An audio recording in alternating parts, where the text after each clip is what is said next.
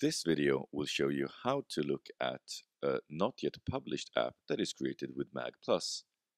First, you will need the magplus Reviewer app. It can be found in App Store if you do a search for magplus Reviewer. That's MAG +@ Reviewer.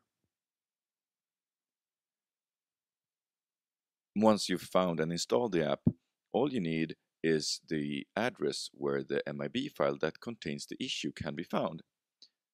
I put my MIB file in my public Dropbox folder and I pasted the link into an Evernote document. So I copy the link and I go to Settings. In Settings, there's a section for magplus Reviewer. I go to Authoring Settings.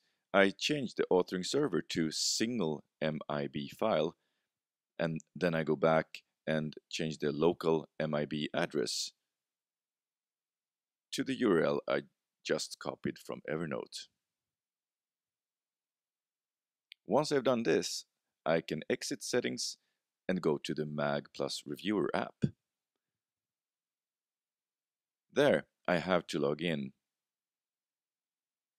I click on Login and enter my username, that is my email address, and my password for my magplus account.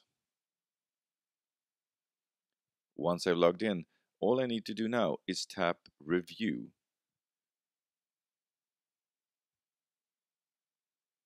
The app downloads the MIB file, and I can browse through the issue just as I would a published app.